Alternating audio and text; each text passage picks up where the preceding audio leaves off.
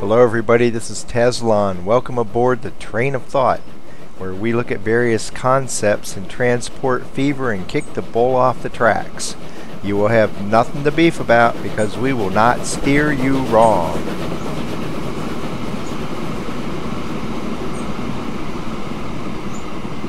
Move to another flat track, and we're just going to look at the two double engine configurations and try to determine what is the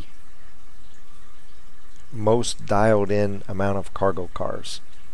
The previous map, the city wasn't big enough to test longer loads than what I had, but here what I've set up is Mesquite has a demand of 47 and I have actually two towns here. There's that Rockford has a demand of 75. So I'm up over 120 demand. Should have no trouble testing out the much longer trains. As always, I have the trucks I need already dialed in. And before I start, let me just remind you, it's not fair to the trains to compare the results from this test against the last test because the track's different, and they aren't going to pay things off at the same rate.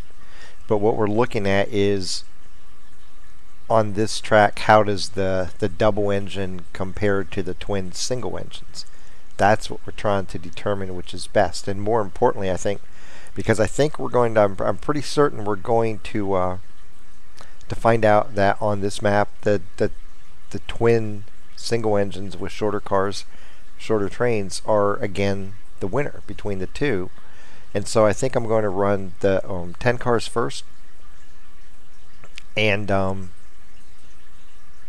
then 12 cars, and if the twin engine setup wins both of those, which I really think it will, I'm just going to drop doing double engines after that, and then I'll go out and test, let's see, if I do 10s, that'll be a single engine with two single engines with 5 cars, 12, two single engine with 6 cars, then 14, two single engine with 7 cars, and then two single engine with 8 cars. And I think that will give us a real good look at determining how many cargo cars are going to be peak efficiency. And the cool thing here is, because the twin trains are proving best when you have higher cargo demands, it will also let you determine which is best if you're just starting out with a single train and not a lot of cargo. Say you're starting a line off with a town that just doesn't have much demand. Maybe it only has a demand of 45. It will let you see, maybe it only has a demand of 50 or something, 56. It'll let you see exactly how many cargo cars works best on a single train, because when we're running the double single trains, we get to see the same thing. So it helps us two different ways there. So let me get this first. This is going to be a double engine with 10 cars.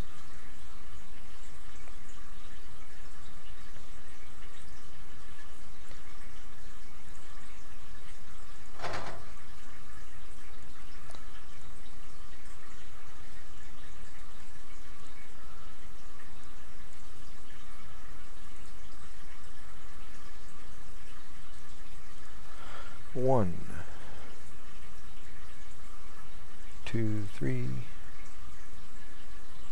4, 5, 6, 7, 8, 9, 10. So he ended up having to take out 4.2 million. And this is one of the reasons why I say don't try to compare the results of this particular simulation to the map we had last time, because we're starting with I think 500,000 more loan. So the results aren't going to be quite the same. You would expect this simulation to take a little bit longer to pay it off because we started off deeper in debt. But the overall results are going to be fairly similar. This is going to perform strongly, and if it goes the same as the last couple runs, the twin train with 5 engines, 2 of them are going to beat this. So If that proves consistent over the test of 10 cargo cars and 12 cargo cars, we'll just drop off this double engine, because I think we've proven pretty conclusively it's not quite as strong, simply because of this advantage the twin trains get with this getting cargo online quicker. So here we go.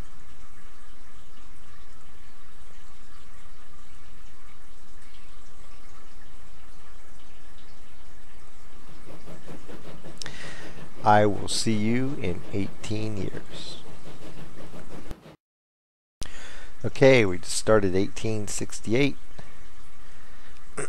And we have $1.2 million left, but we're about to, well, no, we won't make it this time. On the trip back, he should get it down a loan paid off.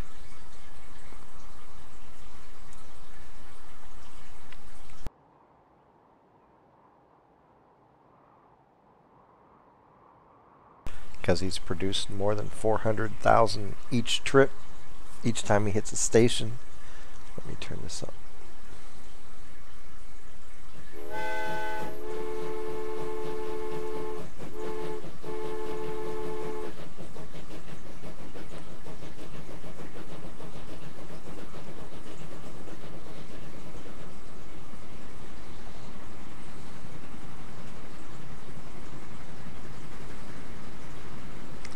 So I don't know if he's going to get all this paid off or not, but remember, you can't compare this to the last run. Totally different scenario. Based on the same premise, flat terrain, but the track is different, so it's not directly, it's impossible to compare results.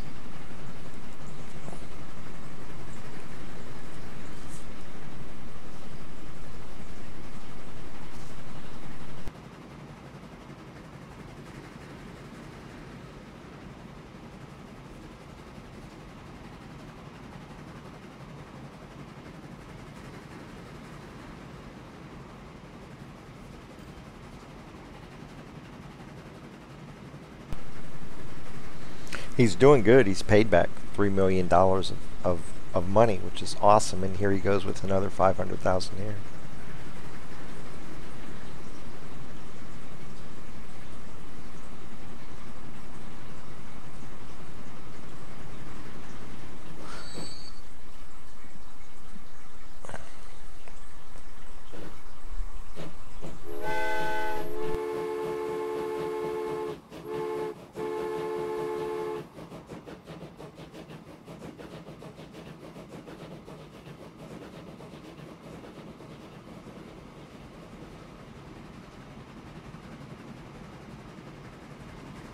But I'm really wondering right now if he's going to get the entire loan paid off or just down to 200,000. I would think when he gets back down to the refinery, he'll get to pay off another loan, because he's hardly making any interest payment at all anymore.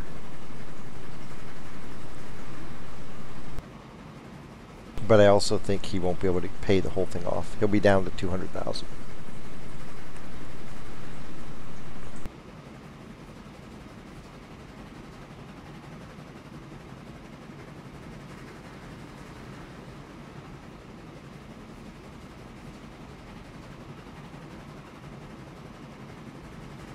And then we'll see if the Twin Fives claim another victory when they get to run, which I'm pretty confident they will. Matter of fact, if they don't, it's going to throw everything into total confusion right now.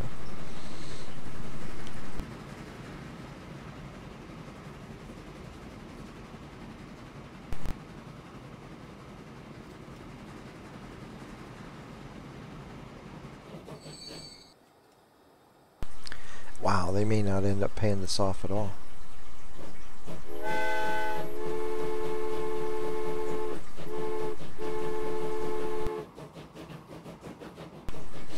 One thing I've noticed on this simulation, and I'm not certain why it's doing it, you see that he's only bringing back 69 fuel this time. Last time he brought back 68. Now, I'm not anywhere close to peak demand. He's only at 30% here in Mesquite, and over in Rockford, 43% or something like that. He's not even close to bring back enough fuel to meet the demand of these two towns, but a lot of times he's bringing back 1 or 2 units less than 70. And I haven't seen that with the twin trains because they're getting to the stations more often. I'm wondering if that's given them a little bit of an edge on picking up fuel.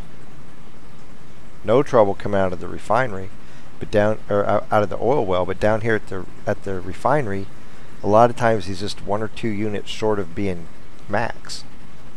And that's been, I've seen that on several runs where that's occurred.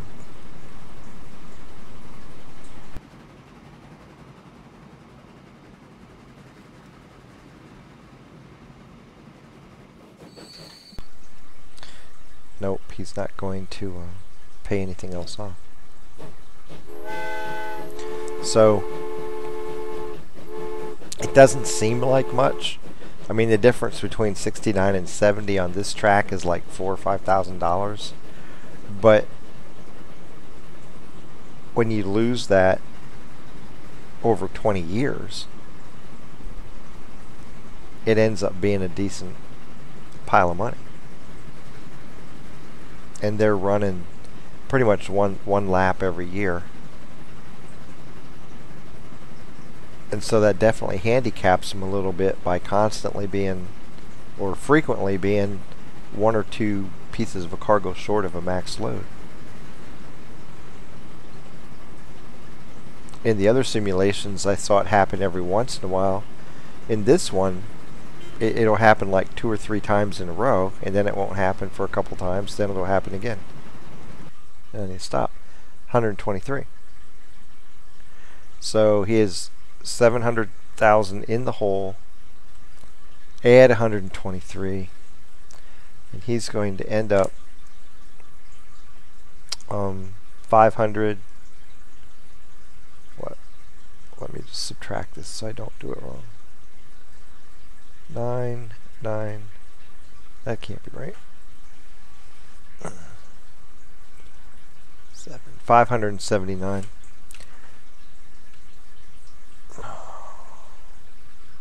$577.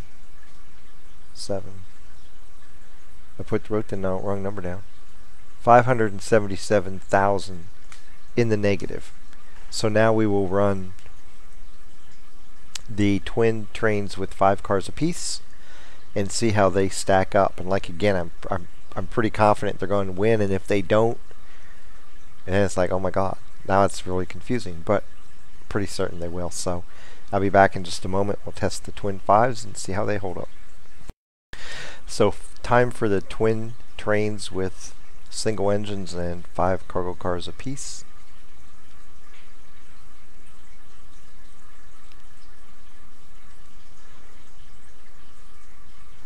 Let's get these out on the track and rolling.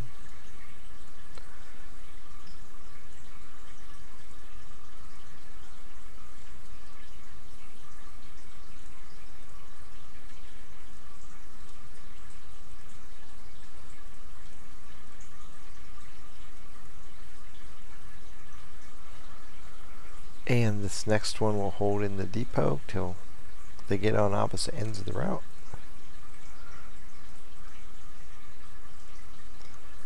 2, 3, 4, 5. Once again, the twin single engine jobs had to take out an additional loan. They're starting 4.7 in the red.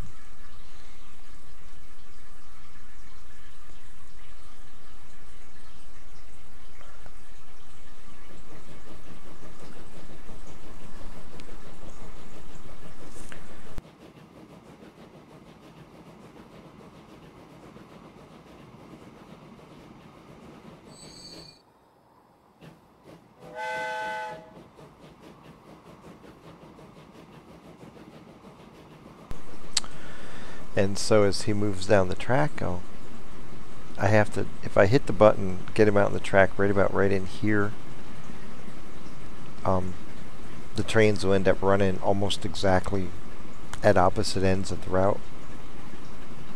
And it's not like I can just look at it and see. What I've done is when I determined the trucks, how many trucks I needed, I guessed and looked at where I clicked and how far off they were, and so I know pretty much right in here is the sweet spot for doing it. So, but if you're just playing and you do double tracks like this a lot initially, you'll learn pretty quickly about how far out it needs to be. A lot of it's dependent on how far out your depot is from the end of the other line. As that moves, then the distance you click here moves. So what you're basically doing is taking the distance from the depot on the other end of the track and then just adding a little bit of track because he has to get up to speed, whereas your train already on the track's running full speed. This guy isn't, so it takes just a little bit of extra room for him to get up to speed.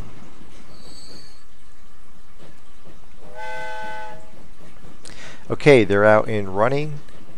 Be back at the end of 1868. So here we are for the end of the twin single engine 5-car trains, and as you can see on the financials, it's no contest. Even during January 1969, he's already down to just 200,000 left over. When he gets to the other end of the track, he's going to pay that off, and he's basically blown away this double engine 10 car, all because of that startup advantage. I mean, that's the only thing it can possibly be.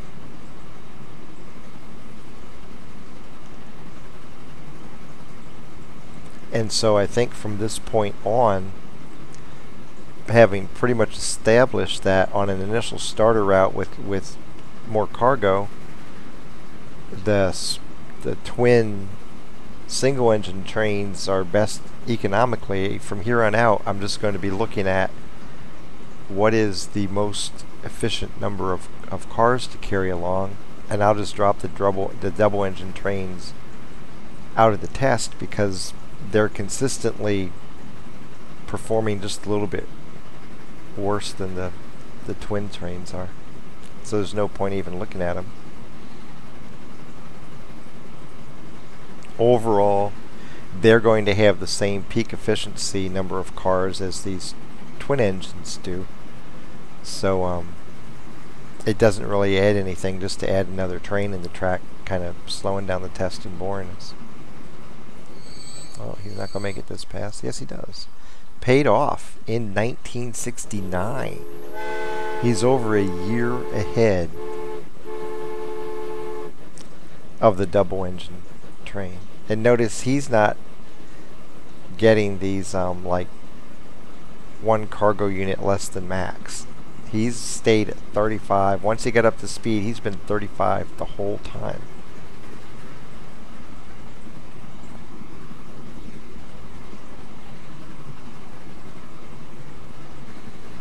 And everything else about this whole setup is exactly the same. The only difference is we have a train hitting the refinery twice as often. And that seems to make just a very small difference. Adds up to about 100,000 on this route over the course of 20 years. But even if you eliminate that, this train's still blowing the other train away by a large amount. Financially, I think this will be the biggest difference we've seen so far. As a matter of fact, we already know it is because he's in the positive. Well, he will be soon. The double engine 10 finished in the negative, and he's going to finish in the positive. So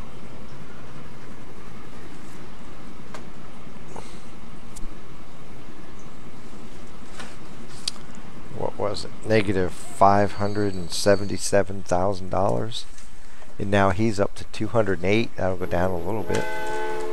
He's going to potentially he'll get in at least one more run. So we're looking at a difference of, it's probably going to be almost $1 million. And I really suspect if we drug the length of this track out a little bit more, the difference would grow and become even bigger.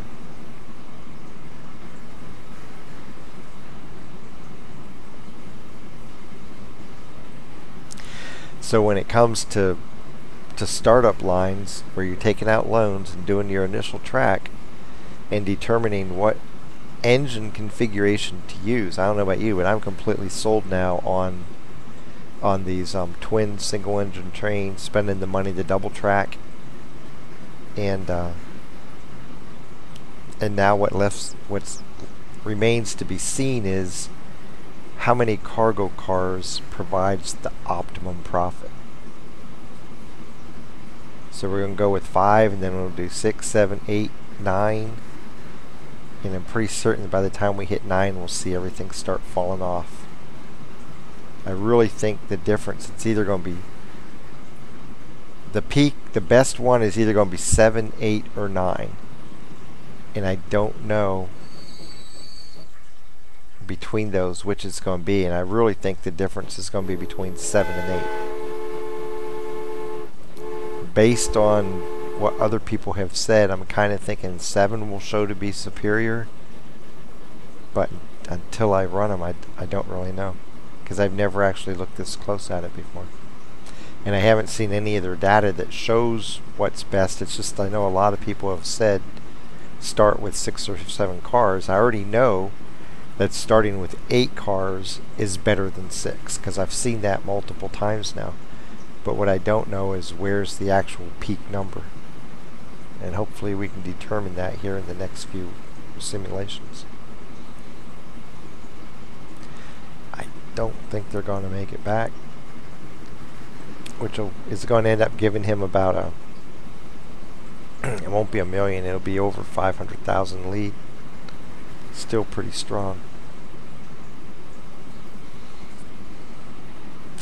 Man, if he makes this is going to be close whether he gets in or not. I don't think he will. We'll see.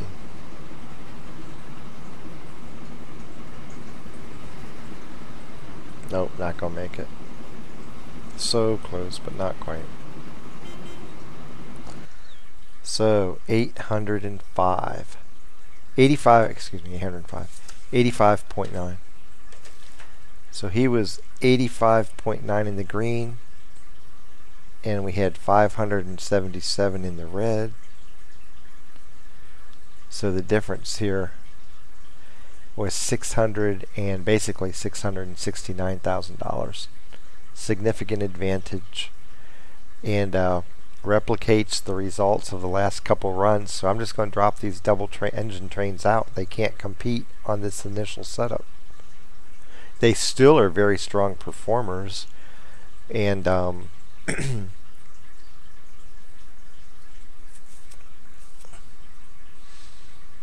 when you're getting into towns with anything over about 48 demand, it's actually better for you to double track and use the split engine trains. You make more money quicker, which is the whole goal, especially in hard mode. At the beginning of the game, the faster you can make money, the easier it is for the rest of the game. So I know this surprises me. I don't know if it surprises any of you, but I've never played it like this, and now doing these tests is like, believe me, I'm going to be doing it this way in the future. And